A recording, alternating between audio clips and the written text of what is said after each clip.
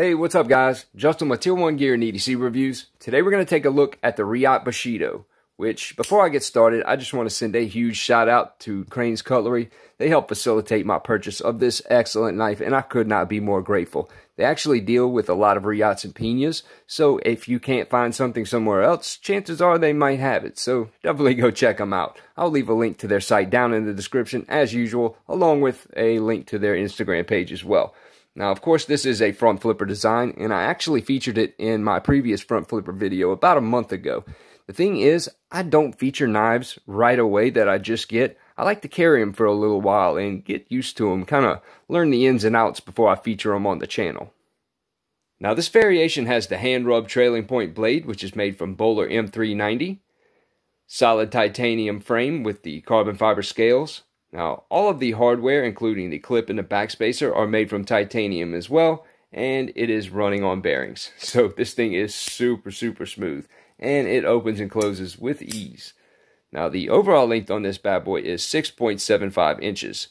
The blade is an even 3 inches, while the cutting edge is 3.125. All hail the trailing point. The width of the blade is 0.75 with a thickness of 0.127. Now, the handle length or close length is 3.75.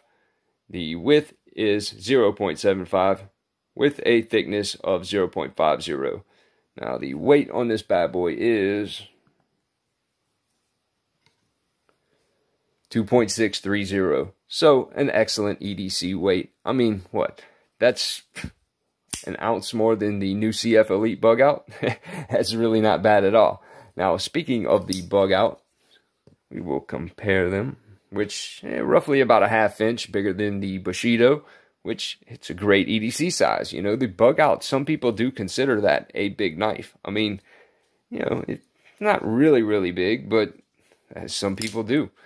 Anyway, now compared to the Monterey Bay EWC, you can see it's right around the same size and pretty much fits in the same category of knife. And I kind of label this as a dress-up carry, so I don't know. You know, to each his own, I guess. Now compared to the Vivi McKenna, same size as well, or very close to it. Again, it's an excellent blade, and I think they did an excellent job. I don't think they could have done a better job with this design, to be honest. Now compared to the Gareth Bull Drop Miura, I'll get them straight again. Yeah, roughly about a ½ inch bigger than that. So, again, great size. I have no complaints on this knife whatsoever. It's just, man, you really have to have one in hand to really experience it. You know, I wasn't a huge fan of the trailing points at first, not on a folding knife. You know, I do have a few fixed blades that have it, and they work really well. It has that, you know, traditional Japanese kind of look to it.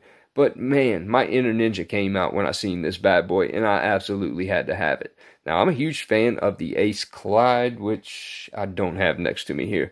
And it kind of favors it in a bit. It's a little bit bigger, but this is a much better knife. And twice the price. Anyway, again, huge shout out to Crane's Cutlery. They definitely hooked me up with this, and I could not be any more grateful. Anyway, I hope you guys enjoyed this video. Like, share, subscribe if you haven't already. Check me out on Instagram for much more. Stay safe. See you guys on the next one.